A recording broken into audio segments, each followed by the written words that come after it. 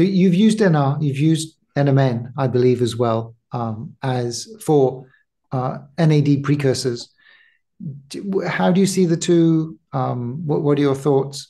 Yeah. So we have actually done that, NMN and NR and urolithin A directly and mitophagy stimulation using model systems like worms and also mice. And we see a similar kind of stimulation degree, if you will. And I have worked most with, by far most with NR, but I also have worked with NMN, and I see fairly similar functions of the two.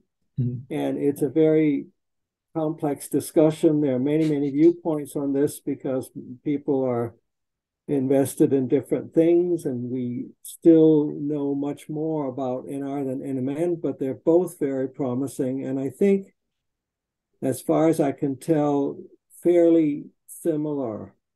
We still have much more clinical information at this point with NR than NMN, so we have better safety records, but I think that they have a lot of similarity, and people are using either one based on a number of factors, including availability and so forth. So I often get asked this question because I work with both, and I don't want to dwell in too much into the very complex politics of this, but I would say that the effect we see on many systems and the cells are very similar, NMN and NR. They're just a few steps, well, one step apart, right, in the NAD precursor space. So yeah, and there's tremendous amount of discussion as to mechanistic differences, and there are mechanistic differences.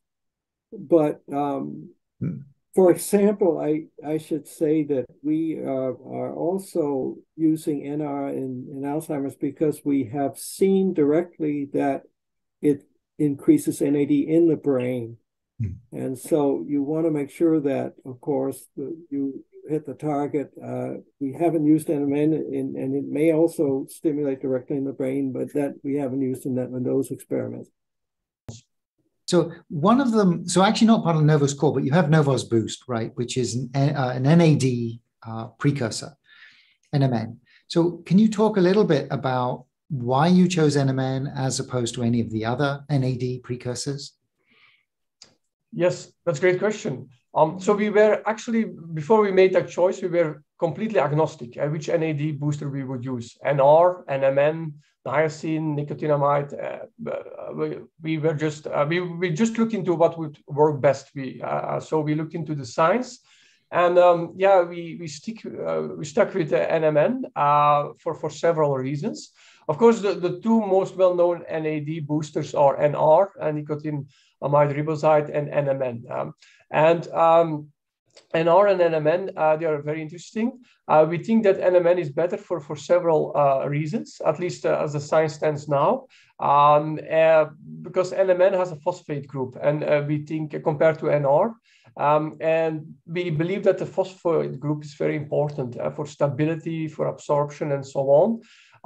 The problem with NR is if you take it orally, a lot of it is already broken down in the gut before absorption systemically. And so we believe that NMN is more stable, and yeah, it's also a great way to boost NAD levels.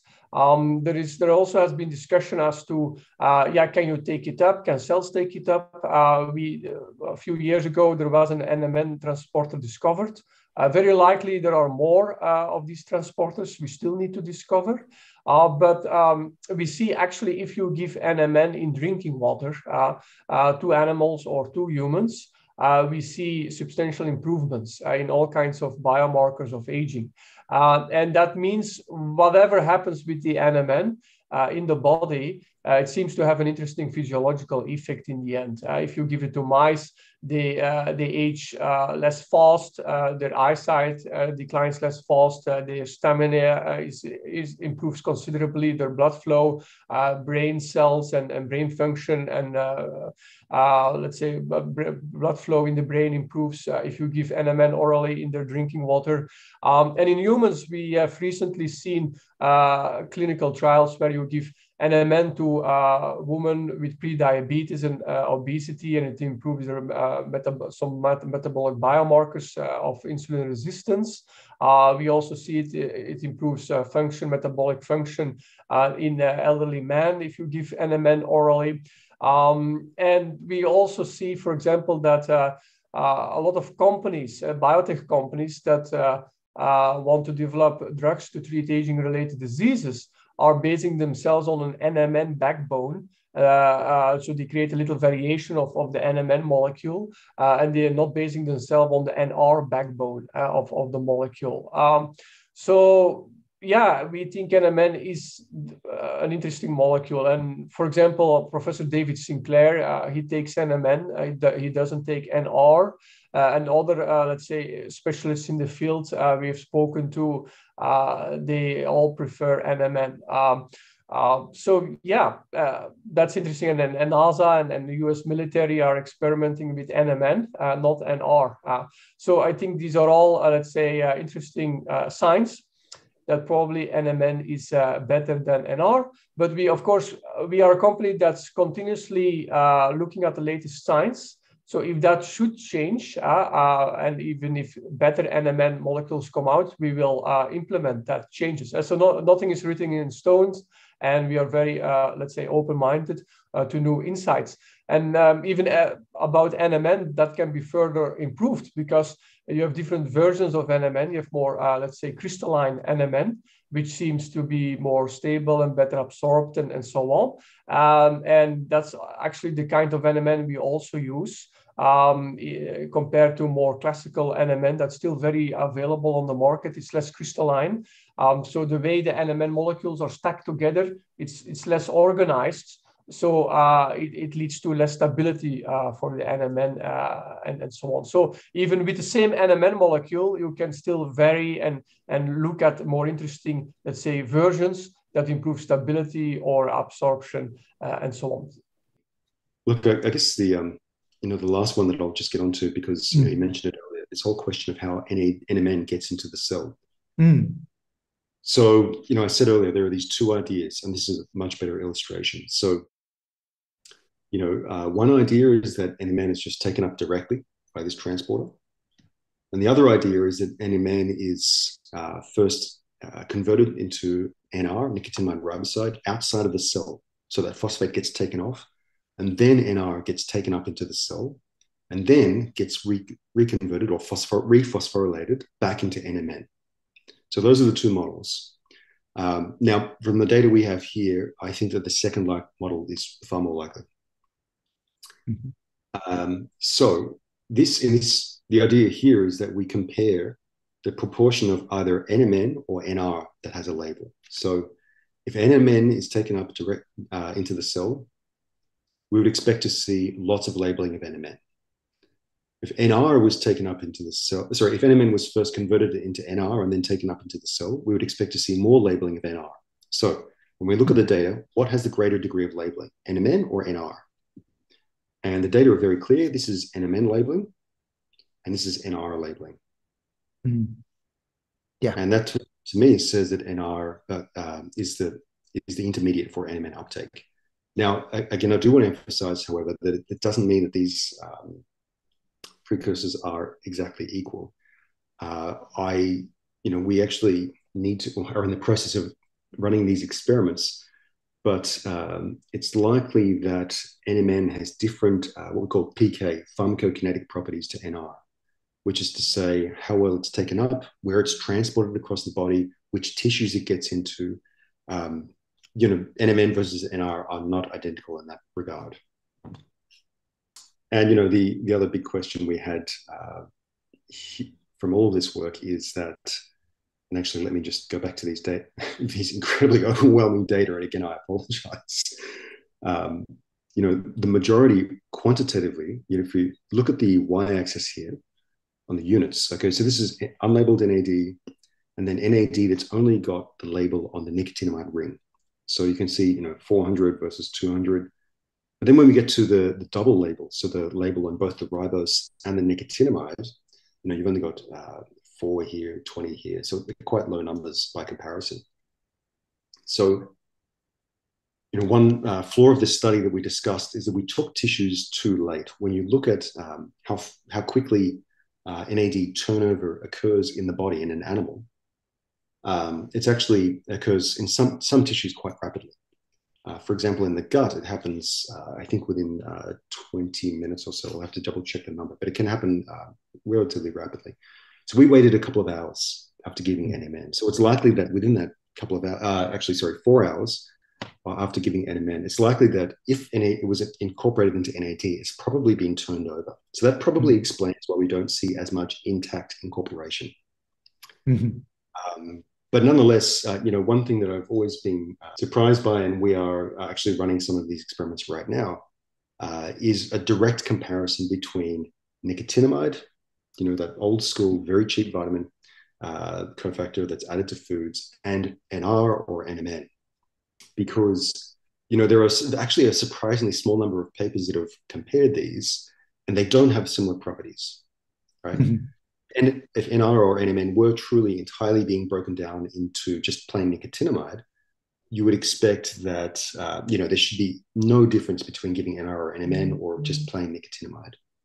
But I think that they are not the same, and we need to trace that. So that's, where we are at. Yeah, NAD boosters. So there are 4 or 5 different NAD boosters one can choose. And I'll go with the most basic ones, the cheapest ones first, and then we'll go to the better ones and more expensive ones. So I think many people know that nicotinamide, sometimes called niacinamide, and can be used to boost NAD. We just finished the clinical trial, and we demonstrated that about 30% of the participants were able to elevate their NAD level. But again, the levels are not optimized. You do see an increase in about 30% of people, but even among these 30% of people, very few have the levels above 40 micromole. So it works. It's very cheap. I mean, you can get it, for very little money. If you don't want to spend the money on NAD boosting, taking some nicotinamide may not be a better thing to do. Okay, I want to get everyone's NAD up, so I want to give people the options. And the second one is called nicotinic acid, NA. Now, NA and nicotinamide are also called niacin. The terminologies are very confusing. Some people call only nicotinic acid as niacin. That's what I do. But some other people put nicotinamide and the nicotinic acid or as a category in niacin or vitamin B3. And let's use the scientific terminology so no one is confused. When I talk about niacin, I mean nicotinic acid or NA. NA is a very interesting supplement because it's a FDA-approved drug to treat high cholesterol levels. But it takes a very high dose, usually above 1,000 milligrams of NA. And NA can cause flushing. It's not toxic, it's not harmful, but to many people, it's alarming and annoying. And so if you don't like the flushing feeling, you want to be careful with niacin. We have a number of individuals who were taking very high doses of niacin for various purposes, and we found their NAD level very, very high, over 100 micromole. And so niacin at a very high dose can increase NAD levels very efficiently in a very small subset of individuals. But taking niacin at the low dose, usually around the 10 milligram, that's when many people start getting the flushing problem. And 10 milligram or somewhere near is not sufficient to elevate NAD levels. And again, niacin is a very cheap supplement, even though as a drug, it costs 10 times more, and the supplement is very cheap. And if someone doesn't want to spend the money to elevate NAD, taking some niacin can be helpful. But get to a test to see whether it's working for you or not. And if you are taking very high doses of niacin, you have you have a chance. I don't know how big a chance it is. We don't have enough data to say that with certainty whether your NAD level is going to be high or not. If you are taking high doses of niacin, get an NAD test to find out what's your NAD level. Then the two most popular form of NAD supplements, precursor supplements, are nicotinamide riboside, NR, and nicotinamide mononucleotide, or NMN. Both forms are quite effective, although the NR camp and the NMN camp have been debating for over a decade, and I think the debates are usually not based on fact, but more based on feelings or what camp you fall into. I happen to not fall into either camp. I want to use the data to speak. We have way more data on NMN than on NR, but we do have some data on NR. What I can tell you is for many people, the efficacy of using NMN and NR is comparable, similar. And obviously, we don't have enough data on NR, and we don't have a very large controlled experiment to compare the two. The right experiment to find out which one's better is through a large scale crossover study, meaning that you take an NMN, you wash out, you take an NR in one group, and you take an NR first, wash out, and then take an NMN in another group. And such a crossover design with large numbers of people, we should be able to figure out what NMN is better or NR is better. And now, such an experiment is very important, but I don't think it is absolutely necessary, at least for your audience. I think what's important for you and what's important for me is which one is working for you and which one is working for me. Okay? And you can do it by testing. You can do it, ideally, you want to test before and after taking a supplement. And now this can be done. Now, theoretically, NMN can work better than R in terms of elevating NAD level if you look at a population, because NMN is a one-step precursor to NAD, meaning you only need one enzyme to make NAD from NMN. But NR is a two-step precursor, meaning that you need the two enzymes to make NAD from NR. NR is converted to NMN first by a NR kinase, and then NMN is converted into NAD. So imagine that you are deficient for NR kinase or NRK, and you take NR, you are not going to be able to make NAD efficiently because you don't have enough NR kinase to convert NR to NMN. Does it make sense? Mm-hmm. Right? So there is a subset of people who may not be optimum for the NR kinase. I don't know what's the percentage, but certainly such individuals do exist in the population.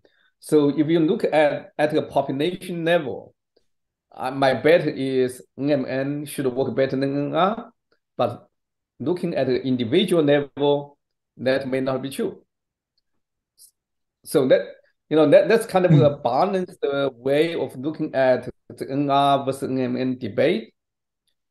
The second point is both NR and NMN do have biological functions in addition to serve as a precursor for NAD.